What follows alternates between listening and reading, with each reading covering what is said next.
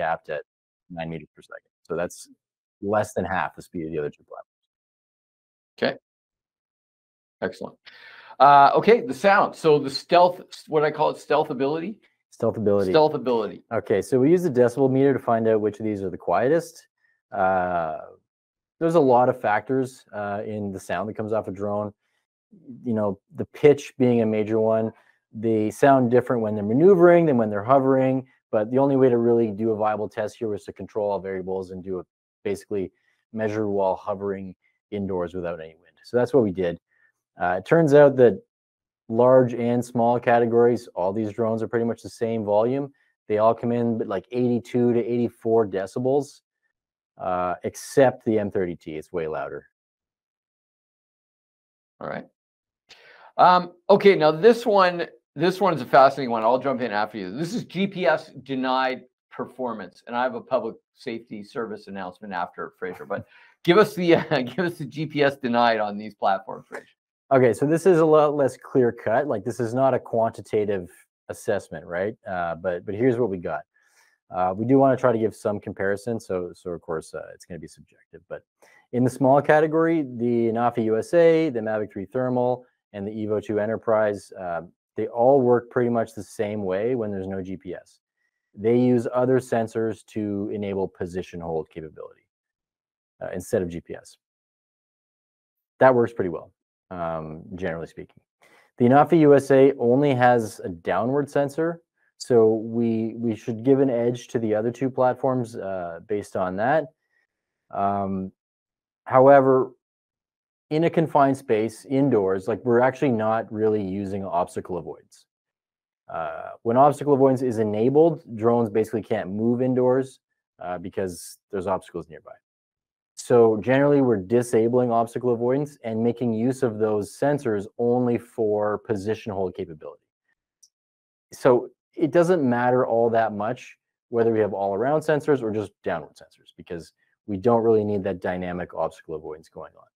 So bottom line here is that if you're flying carefully and you have decent lighting in the environment, which is important for all these systems, all three of the small ones can be flown in GPS-denied environments with pretty similar results. So it's hard to give a clear winner here. Pilot skill is going to be a much bigger factor than the choice of drone. So that's all we can say.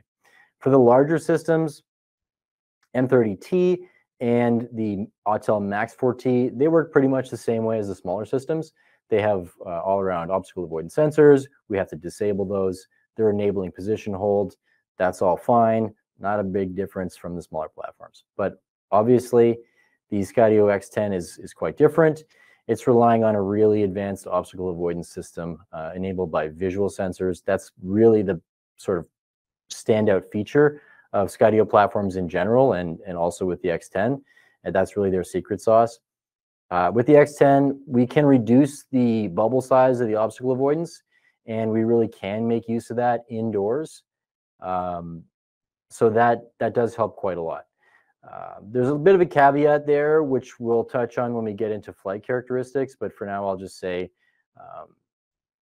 that the X10 and Skydio platforms in general, they're not quite as sharp or crisp in flight characteristics, difficult to maneuver them precisely, and that is a challenge in indoor environments. Right. Thanks, Trace. So I'll add my public service announcement here. So don't use any of these platforms indoors, especially for kind of tactical stuff. If you're in a giant warehouse, different story. That's a little better. But if you're in some kind of scenario where you're going through rooms or you're trying to get through doors, don't do it. Your best bet is something as small as possible and probably without obstacle avoidance. And a lot of the challenges we had, and we've tested these extensively for indoor tactical operations, is Skydios and all these platforms with obstacle avoidance. They often can't get through doors. Their obstacle avoidance won't let them. The X2D is actually, the X10 is a big platform, and it's going to have trouble even without obstacle fitting through a door. So you have purpose-built drones for this that are cheap and durable. Get those, and that can be, some of the old-style Brinks, the Lokis. There's a million people now building cheap FPV drones, which I think is the way to go. So get a purpose-built drone for this. Do not be risking your expensive drones for these types of operations, please. All right. Flight characteristics. Again, a qualitative one as opposed to quantitative, but again, we have finicky pilots, and they have a lot of opinions, and so let's hear them. Sure. So in this case, it's kind of appropriate to just lump all 6 together. Like, there's no real distinction between large or small, because that really doesn't, the size really doesn't have much bearing on how they perform in the air in terms of the feel of the flight characteristics. So they all fly perfectly well. There's no real complaints from anybody, despite how finicky our opinions may be about flight characteristics of these platforms. Worth pointing out a couple of items though. DJI is and remains this sort of standard in a lot of areas, and especially in flight characteristics. They've always been extremely crisp, predictable, responsive, and that continues to be the benchmark that we measure everything else against. The ANAFI USA has always been on par, and what's neat about the ANAFI USA platform is that it's very customizable. We can control the max attitude, yaw rate, max speed, and so on very precisely, and we can save presets of these profiles that are appropriate, for example, for indoor use, outdoor use, max speed and rates, and minimum speed and rates, and so on. And so it's really the only platform that gives us the ability to customize the flying experience, and that's very cool. For some reason, nobody else has done that yet. The Skydio X10, like other Skydio platforms that we've tried, falls on the other side of this. Not very crisp controls. Really feels like it's lacking in precision. You will experience a delayed response to your control inputs. And we've always thought that this is really related to Skydio's philosophy on the design, which is to rely heavily on obstacle avoidance, optical flow, where the drone really is flying itself. That's true of all drones, but in the case of the Skydios, it almost feels like when you give a control input on the GCS, you're suggesting that it does something, and it will do something kind of like that, like a second or two later. This is not to say it's overall a downside, but it's worth pointing out because for a lot of pilots, this will be very different than what they're used to. Perfect. Okay.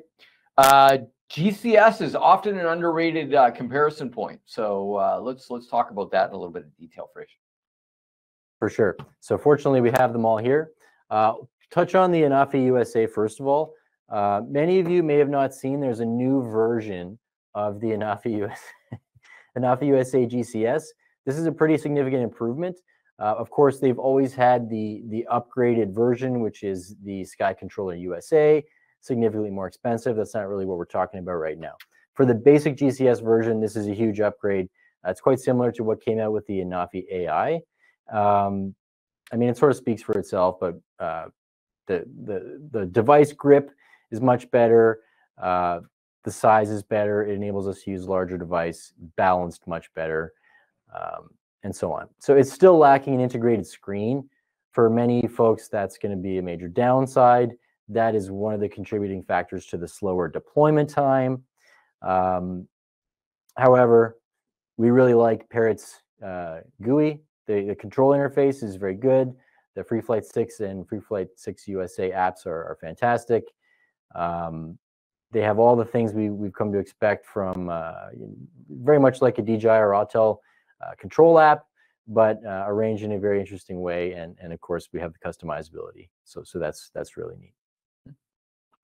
The Mavic 3, could you pass me that, Kevin? Great. So Mavic 3 and the Autel Evo 2 app, or sorry, GCSs both have integrated screens. Thank you, Kevin. They both have integrated screens, although the Autel's screen is much, much bigger. It may even be bigger than an M30T controller, which we'll get to later. So very large screen. If that's important to you, take note of this. However, the Mavic 3 Enterprise controller, it's a smaller screen, but it's much more ergonomic. It's kind of hard to deny that. It feels much better to me to use. Despite the small screen, it's also got much more functionality with physical controls, more buttons, a programmable four-way switch, better scroll wheels. And so for me, again, this is very subjective, but I prefer to use that than have a larger screen. But that's just because for me, a large screen is not particularly important. Moving on to the three larger platforms, we have to take note that the larger platforms are IP rated. And so usability of the GCS in adverse weather becomes a factor here, and that's going to be relevant. So the Max 4T controller is actually going to be the same as the Evo 2 GCS. Okay, so large screen, does have lots of physical controls, not as many as a DJI controller, for example, but there you have it. Worth pointing out, there's also a smaller version of this. Like if for some reason you wanted a smaller screen, more portable controller, that is an option. Thank you. Actually, we'll get to that one last. Let's go to this one here. The Skydio X10 controller, like the X2D controller, is a little different. We love the X2D controller, didn't we? We absolutely did. Yes, there's a lot of things to like about it. Yeah. I mean, it seems a little bit trivial, but this integrated cover, which covers the screen and control sticks, is really great. It means if you wanted to, you can easily stuff this in a pack, not worry about breaking your control sticks. This also serves as the antenna and as a shield over the screen for glare or rain or what have you. So we really like that. I also want to point out the build quality and ergonomics of this controller are like really good. Skydio hardware is always excellent, so that's I guess no surprise. About the GUI of Skydio's control app, it's clean, it's flexible. We have lots of different configurations possible of picture-in-picture. So if you want various configurations of your thermal and your map and your RGB image, that's all possible. It's very cool. However, it relies really heavily on interaction with the touchscreen. I mean, for example, you can't even land the drone without interacting with the touchscreen. And so if you've got cold fingers, rain on your touchscreen, if you're wearing gloves, like that's kind of a problem. So keep that in mind. The M30T controller, okay, this is called the DJI RC Plus. I really can't say enough about this. As soon as this came out, we appreciated that it was probably the best GCS for any drone of any type that we've ever seen so far. So what are the benefits of this? Well, first of all, 3 scroll wheels. Okay, so there's always one dedicated to zoom, another to payload yaw, which people don't often think about payload yaw as being relevant, but we'll see. We'll touch on a moment why sometimes it is. Case-dependent function buttons here on the sides, which basically change the function of those depending on what screen, what payload we're looking at, etc. And that means we can perform most functions with gloves on. We've also got really good port covers, large screen, great ergonomics, build quality is good. This is just a great controller. I kind of can't say enough about that. Okay, thank you. So there you go. All right, so let's get into some sensor data, shall we? This was some great stuff, and I'm sure what a lot of you are looking for. So we're going to start with the RGB sensor, and so let's get into that. Yeah, so we'll just show rather than tell, although Okay. I will continue There you talking. go. But Ariel, if you could roll that. Okay, so we're looking at a license plate of a beautiful truck, I might add. It's sexy as There you hell, go. right? So this was taken from 100 meters away. For the smaller platforms, this almost is too great of a distance to really give a viable test. But as we can see, there's one platform that's actually doing quite a good job. So the Mavic 3 thermal, obviously we're using the telephoto lens here.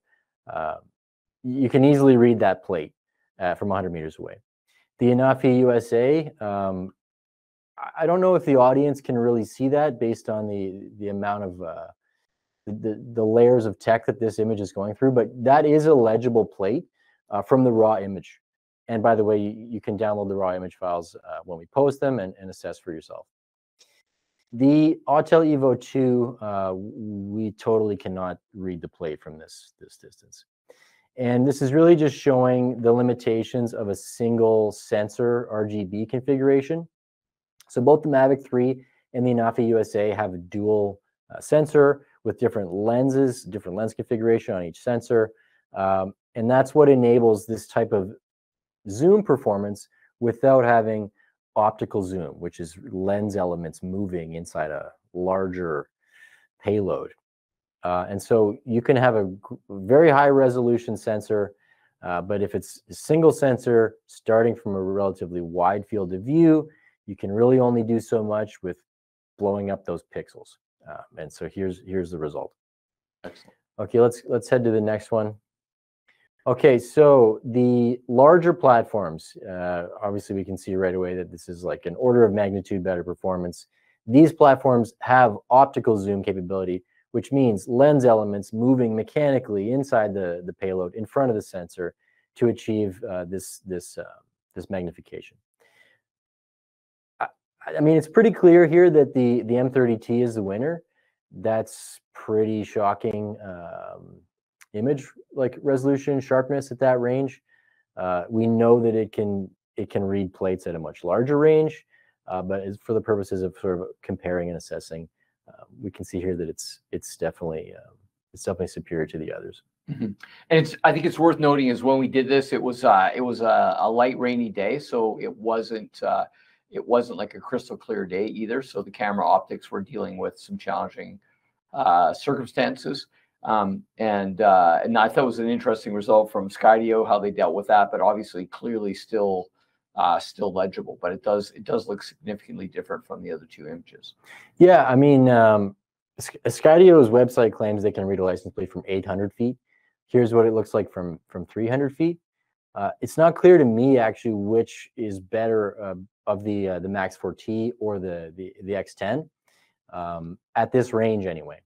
It seems that at a longer range, the X10 may be a winner.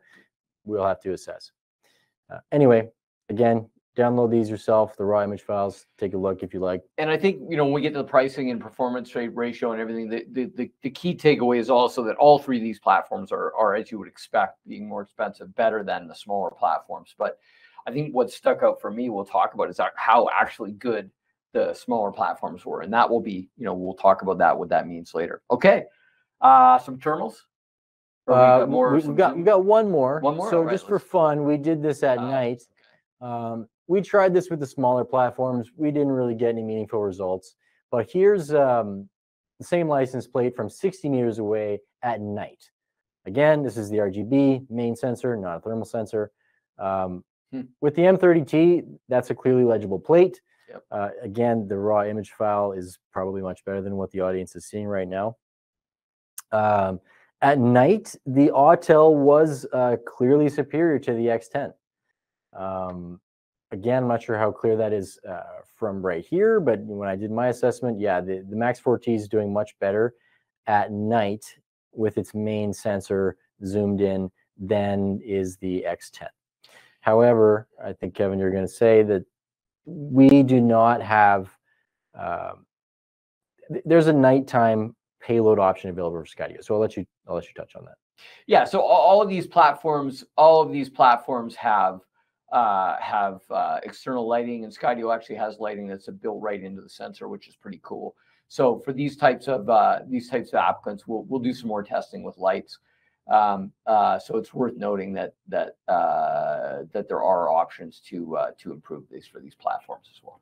Yeah, and the Max 4T also has an N version Correct. With a starlight sensor. That is not what we're testing Correct. Here. However, the M30T, there's a function called night scene or night mode that's auto-enabled. That's what we're seeing here. It's awesome. Right. And I would assume that the Max 4T in the night version would be equally good. Okay. So okay, Ariel, you can cut back to us. So for there's so many variables with IR imagery of obviously delta between the subject temperature, ambient temperature, what type of material is it. So we didn't try to capture any imagery to compare because it just really wouldn't be a viable test, not with the controls we have here anyway. So let's talk about the sensor and lens configurations.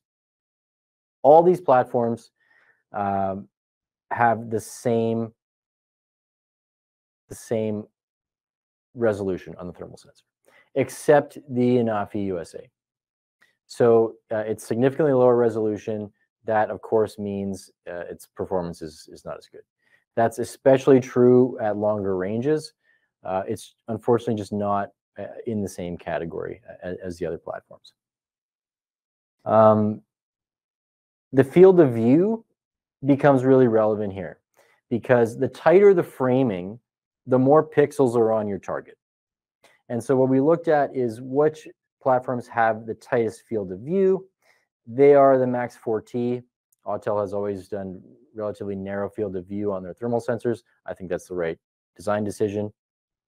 And the Skydio X10 also has 41-degree field of view, which is relatively tight. So again, that's just giving us better, think of it as GSD, ground sampling distance, but this also applies to scenarios other than mapping. It's how many pixels are on your subject, on your target. And this is especially important with thermal sensors because the resolution is just so low to begin with. There's an asterisk on this. The M30T has a super resolution, I believe that's what it's called, mode for the thermal imager. That's software trickery, okay? But it does work quite well. So I have to just put an asterisk there.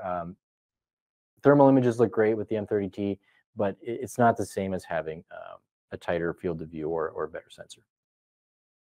Okay, fantastic. And we will have some other raw images available in the written report.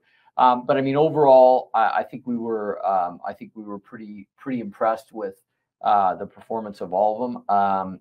I do think we need to single it out because it is a pretty vast improvement, and we maybe talk about it later. But maybe just a quick word about the Skydio thermal sensor and some additional thoughts on that one. Yeah, so I believe the X2 series still had a 640 resolution sensor, but we're seeing really good results from the X10. The narrow field of view is really important, and so yeah, like again, we're calling it out that it's one of the best ones we've seen here because the results were good. Right, and sorry, and that's my bad. The X2E actually was a 320 as well. Was it? Yeah, they were all 320. So was the Teal. They were all 320. So okay. I'm getting old. I forget. No. That was my mistake. So then it is a big improvement, of course. Yeah. Okay. So before we get into the individual discussions, let's actually talk about some cool features because there's certainly some of these platforms that have some really standout things that we're not maybe directly compared that we want to highlight for people for their consideration. So yeah, so this is a bit of a wild card because it's very much not apples to apples, and so it doesn't really apply to any kind of comparison. And we also can't go through an exhaustive list of the features here, but let's point out some of the important ones. So M30T, it's got some features which we kind of think of as standard for that category now. The laser rangefinder, which enables us to do pinpoints. Those, as anyone who's seen or used them knows, are very relevant functions. And then the object tracking as well, which is very neat. So for Max 4T, it again has a laser rangefinder, AI object recognition, and counting of those objects, and it will place them on the map for you and show the coordinates of those objects. Again, this, it is pretty cool. The screen and the map can tend to get quite cluttered. You can disable this function, but if you're trying to count individuals in a crowd, vehicles in a lot, and understand their location, like it does that automatically. It's very cool. Can you comment on some of the X10's standout features? So yeah, so the X10, I mean, listen, Skydio, Skydio's foundational thing is their obstacle avoidance platform. And it it's certainly the most advanced one. So so there is that. It's actually quite impressive when you are even inside of larger buildings with some smaller things. So it's a really impressive technology if you have use cases for it. That's the first one. Secondly, they do have a bunch of add-on features that you can get. The 3D scan or 360 scan software is actually pretty impressive. We'll talk about that more in when we do the scanning session that we'll talk about a bit later. And then they also have a night vision one. So certainly for the X2D, there was real issues of it working and functioning at night as there is, but with some of the other platforms. But they have an option. Again, it costs more money to do it, but there's also a night performance mode that should and will significantly improve the performance at light. And they have some really interesting features like the light on the sensor as well. So overall, some really interesting stuff for Skydio. For the smaller platforms, really aren't any distinguishing features that would sort of put one above the other. Certainly none of the smart features that we've just talked about here.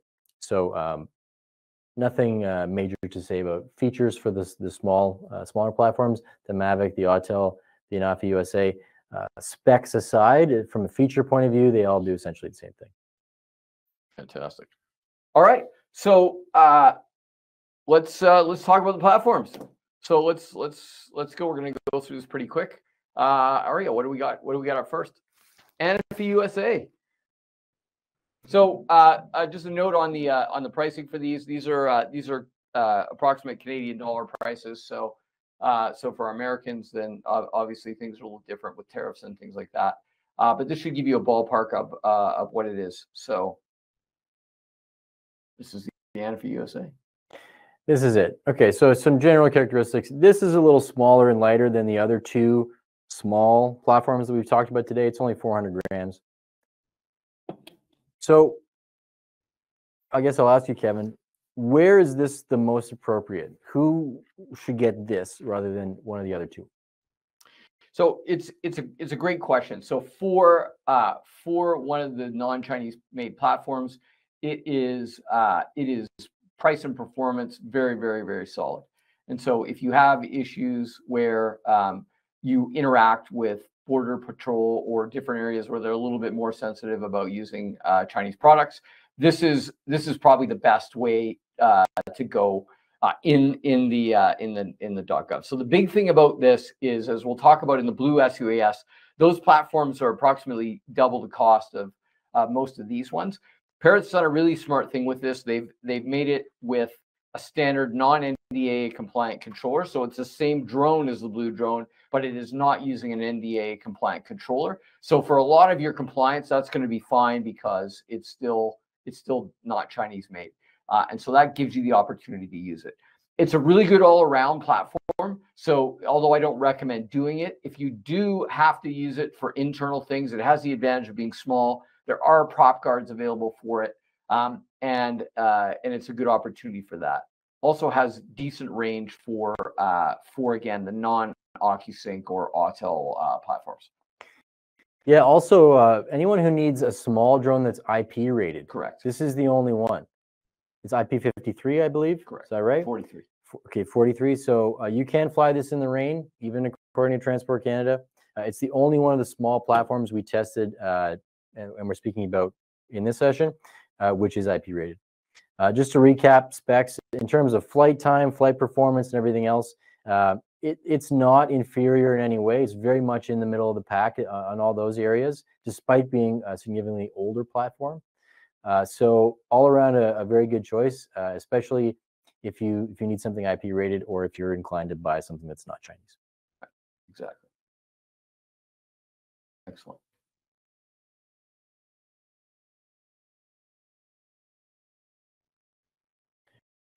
Okay, so the ANAFI AI, we just really didn't have time to include the sort of mapping inspection platforms in the session today. More detail available in the report that's coming. But this platform overall is an excellent choice for any mapping or inspection applications. Yeah, so I'll add to that just a little bit. We will be testing all the mapping capabilities of this, as well as a Mavic 3 Enterprise. We will be testing that along with the fixed wing lidars. So we'll have Ted Stradsmiri joining us for those tests. We'll have a separate session that really deals with it. But to echo Fraser, this is primarily a platform that's used for mapping, also IP rated. So for a lot of those kind of collision scene mappings where you need an all-purpose drone, it's a great opportunity, and it's also integrates directly with Pix4D. And then you also have the ability, it has LTE built right in. So if you have any weird buildings in your areas, you're going to be able to fly through LTE. Excellent. All right, the Autels.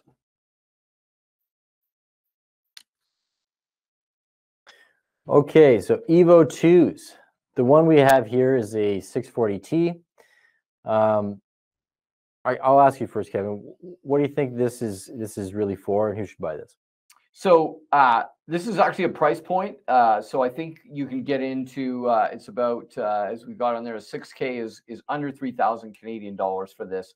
This is going to give you a fantastic platform in terms of flight time, range, durability, flight characteristics, everything. So for a basic kind of, I need to take pictures, I need to do some basic inspection, I need to do a little bit of mapping. So if you're getting into the business for a first drone, or you're doing kind of PR stuff, this is actually a great opportunity for that. And it has a lot of really advanced features like the obstacle avoidance that go through. So this is a really, really solid choice for that. Yeah, where it really stands out is the robustness of the build quality, for one. The last time we did this, about 3 years ago, somebody stepped on an Evo 2, and we actually just kept flying it. Like, I don't even think the propeller broke. It's also got the longest flight time, generally good performance, especially on the thermal sensor because of that narrow field of view. As we saw, being a single RGB sensor only, the zoom performance not quite as good as the ANAFI USA or as the Mavic 3, but nevertheless a good all-around platform, especially solid one. Plus it's orange. That's right. Yeah, so we have a number of these in service in Canada, and so it's excellent. On the downside with these, Autel service can still be hit and miss. It's something that Autel really needs to improve.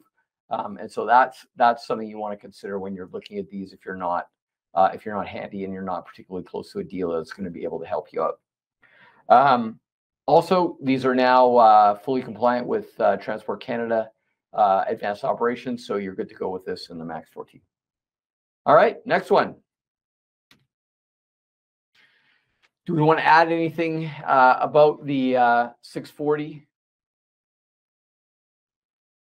Well, the sample imagery we saw today was from the 640T.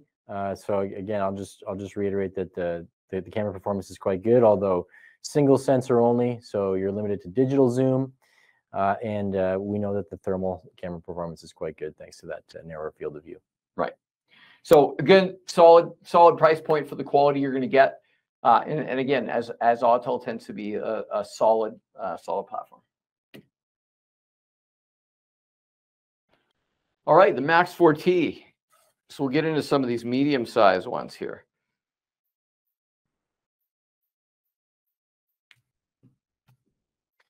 All right, so as you can see, this is a little bigger.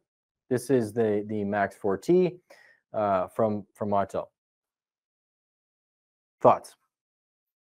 So you can see the difference in size of these platforms, and we'll get it. So this is the smallest of the medium-sized platforms. We'll show it to you relative to the other ones. Not a huge one. So overall, again, I think we saw it. This is the Autel. This is Autel in a nutshell. I think it's very well priced. It's a very solid platform, very advanced features. I like that it's a little bit smaller than the M30T, so a little bit more portability. And again, you have a solid but unspectacular sensor, so you can do most of the things that you're going to need to do for a mix of different types of things. So it's also a good all-rounder. What are your thoughts, Fraser? Agreed, 100%. Like, you're not trading off that much zoom camera quality against a Mavic, or sorry, against a M30T. but you're getting more flight time, a smaller size, cheaper batteries, better price point for the whole system. So all around a good choice. And frankly, I've been surprised that we're not seeing more of these out in the marketplace. Agreed. Agreed. Okay, let's move on. Okay, so actually let's leave that up. I do want to do a quick little side by side so people can see it, Fraser. Then we'll give the M30T. So it's probably, you can kind of get a feel, I think, Ariel, if we want to flip it over to you can kind of get a feel for the size difference. So it's a little bit smaller. So it is a more compact platform. Okay, M30T, what can we say about that? This is often referred to here in our office as possibly the best all-around general use drone for public safety and inspection that we've ever seen. It gives us most of the capability of a larger platform like an M300 with an H20T at a significantly lower price point. It's more portable, it's very quick to deploy, even faster than a Mavic. I don't know what else I can say about that. It's just exceptional all around. Yeah, I'm with Fraser. IP rated, everything you're going to want. And so this category I'll talk about at the end. There's some interesting challenges for this particular category, but we'll save that until after Skydio, and it applies to all three of the platforms. But again, very interesting platform. So you can see you have a significant size difference between the small and the medium sUas. But again, you get longer flight times, you get better sensors, as you've seen. So there's a lot of advantages to this if you're going to be single platforms. Let's reiterate, and we can't show it right now, but the packed size of these is not that different. Correct. Like the Max 4T, the Skydio X10 and the M30T, they pack into a hard case that's really not much bigger than a smaller drone. So while they are bigger drones, that's not always such an important difference. All right.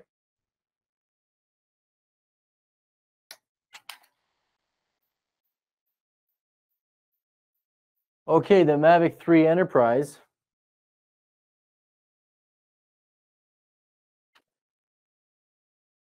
Here we have it, back to a slightly smaller platform. Again, this is sort of setting the standard for what is the smaller of the categories we have. It's a little bit smaller than an Evo 2. I mean, it's a DJI drone. It's great. No one's going to be disappointed with this decision. Any specific thoughts, Kevin?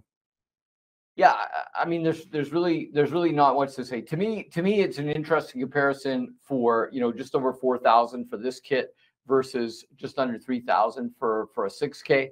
I think this one is certainly more versatile, but again, if you're price conscious, there is a decision to get made for sure. But make no doubt that this is the quality standard.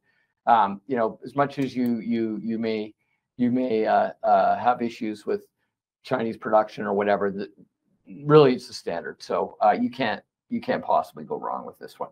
I'm looking forward to showing you the test results for the mapping. Again, I think when you look at the questions of this, you get some really fun decisions where you say, can I map with this platform versus mapping with, say, a P1 camera on an M350, or we'll do some testing when we do that of the M3D for the dock. So, yeah. What was really surprising about this when it first came out was the RGB camera quality. So when the Parrot ANAFI USA first came out, it was over 3 years ago, or about 3 years ago now, I think, that had the dual RGB sensor on such a small platform. That was pretty revolutionary. And we got great results with that. Being a much newer platform, they've done the same thing, but really improved the performance. And so it's amazing the zoom capability we can get from such a small platform. And we're seeing that used in all sorts of interesting use cases around the world these days. Excellent. The downside about DJI, and I'll toot our own horn, is you can get DJI from a lot of places, and there's a massive variance in the quality of the service and the quality of the knowledge that you're going to get from different tiers of dealers for this product. So I will tell you, choose your partners very carefully. These are, everybody prices them the same generally. So buy from who you want to buy from. I know for some of you got to go procurement and get 3 quotes. Fine, get your 3 quotes, but they all should be in the same range. So nobody's going to get ripped off buying these. But choose your partner. That's one of the challenges when you have lots of options for that. Okay, what do we got next? Mavic 3 thermal. Well, here it is. Here it is indeed. So, I mean, this is globally, I believe this is probably going to be by far, I don't have any stats, but I know that they're buying them in Europe by the skid loads. This is the best-selling drone, commercial type drone in the world. It's a pain in the ass to get right now in North America. I think we all know why, but you can get allocation. So this is one where, again, check around with your dealer. We get a certain allocation every month, so it varies month to month. But you saw from the imagery and when you see the raw files, I mean, this is the industry standard, right? I mean, I don't want to sound gushy. I hate to be gushy on these things, but yeah, I guess one thing I will say, DJI's, when we're talking about the thermal sensors, they don't use as narrow of a field of view as for example, Autel does. It's not a decision that I agree with. I mean, you can see more area at once, but you see less detail. You're flying a drone, you can pan the camera, you can move ridiculously fast. So in my point of view, a narrower field of view with more detail on target is more relevant than a wider swath that you can see at any one moment. So I would just point out that the thermal capability in that respect, not quite as good as some of the direct competitors, but still a 640 resolution sensor. So that's industry standard. Fantastic. All right.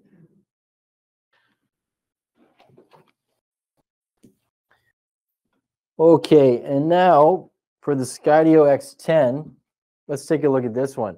So first thing to note, obviously we've grouped this in with our larger or medium-sized platforms.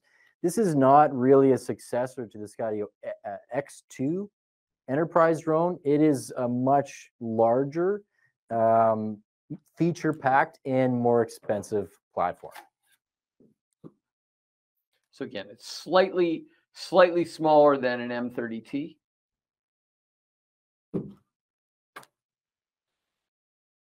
So obviously this is new to most Canadians and most people. These are not in wide production yet, so you don't typically see them out there.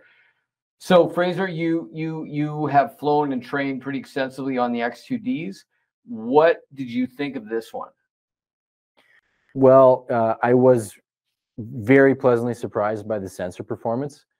I mean, the actual like data collection sensors. So the thermal camera, much improved, but especially the zoom performance on the RGB sensors, it was really good. I guess I don't really know what I was expecting, but it's very much in class with the M30T and the Autel Max 4T. So that I guess I shouldn't have been surprised, but anyway, that's a comment that I have. It's really good, especially when comparing to a previous platform like the X2D. Flying characteristics. My opinion about Skydio flight characteristics is the same as it always was. Personally, not really a fan.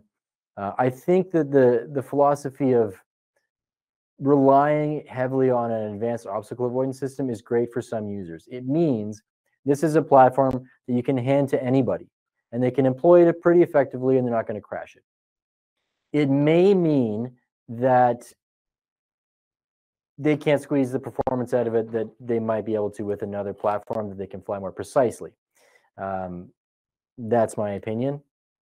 But nevertheless, it's remarkably easy to use, very feature-rich platform. There's no doubt it's going to get the job done. Sensors are great. Okay, so I guess the question is this finally a North American-made drone that has reached parity with its Chinese competitors?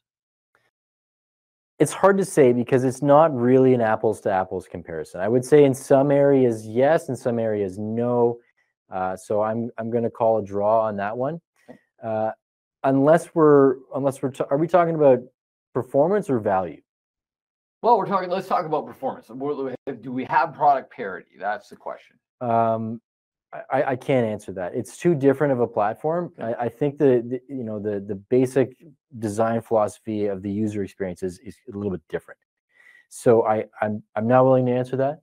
I do think it's a fantastic platform. Okay. I think it's comparable. Wow. Okay. So that's great news for North American manufacturing for sure.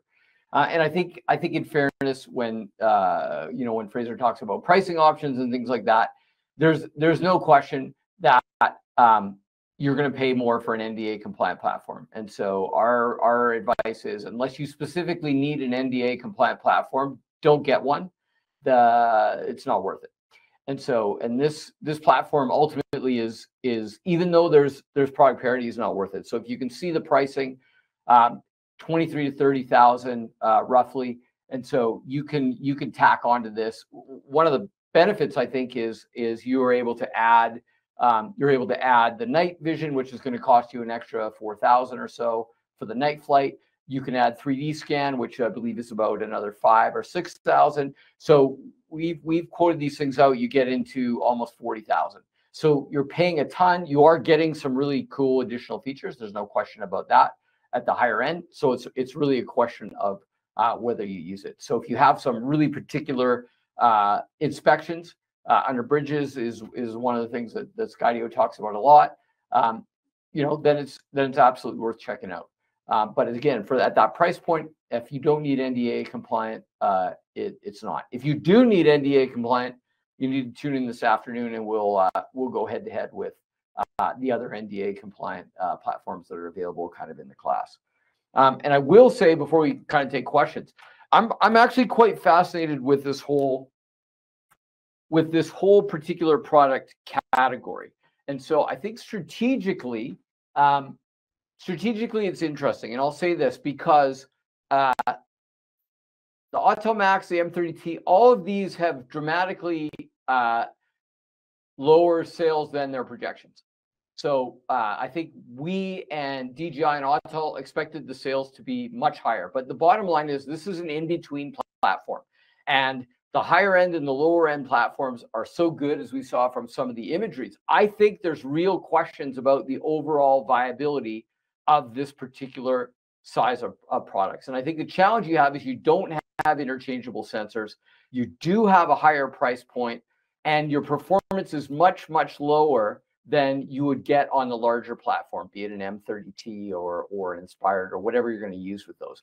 So I think there's a real challenge for these price points. So from a Skydio perspective, and I understand they're doing it, they want longer flight times, it needs a bigger battery, they want to put more onboard computing. It's defensible for all of these, but I really wonder about the long-term platform. And I think what we're already seeing is that, and this will be your purchase decision, that they're going to say, you know what, if I'm going to spend that money, I want to go up a level so I can get interchangeable sensors, spotlights, all kinds of things. And all of these you can get parachutes are. Shout out to Joshy at ABSS, even though he called me a boomer, I'm not a boomer, for the Skydio and also the M30T. Those are available. So that's just an overall look. So I'm fascinated to see what's going to happen with Skydio and if they're going to try and build a real replacement for the X2D, or if they've just kind of given up on that market and said, this is how we're going to compete. So let's point out there is one fundamental feature or capability you get with these that you do not get with the smaller platforms, which are otherwise sort of comparable. These are IP rated, right? So a lot of times when we hear people making the purchasing decision of, let's say, they're going to go for an M30T instead of just a Mavic 3 thermal, it's often because it's IP rated. So I think it's interesting for you to think about the long-term viability of this category, especially if one day we have IP rated smaller platforms. Fantastic. So great. So I think we're a little bit over. Sorry, there was lots of stuff to talk about. So is there any specific questions you can obviously you can email Fraser and I directly, Kevin@rmus.ca and Fraser@rmus.ca if you have secret stuff. Anything else, just fire them in the chat box, and we will answer anything that you might have right now. I'm glad we did this testing again. It's been a few years. It has. It's always a lot of fun to get these all together, right? A little bit hectic, but it's been fun. Yeah, it's not like we had a lot of room in the warehouse anyway. So, okay, last call for your questions. All right, and remember, if you're interested in the Blue sUas 1.0 platforms, and then a little bit more on the X10, even though it's technically a 2.0, not a 1.0, but we'll put it in there anyway. Join us at 2 p.m. Eastern this afternoon. Ariel, we got the link. We already put it in the chat room. So oh, fantastic. Okay, so everybody's ready to go. So thank you again for joining us. Hope to see you this afternoon. And then our final session will be tomorrow at 1:00 p.m. for Innovation Day, where we talk to some end user innovators here in the Great White North. So until then, I am Kevin Todrell for. And Fraser Hahn. You forgot who you were? We need to work on our outros a little bit. So Kevin Todrell and Fraser Hahn and Ariel in the control room making everything work. Thank you very much, and we will see you this afternoon.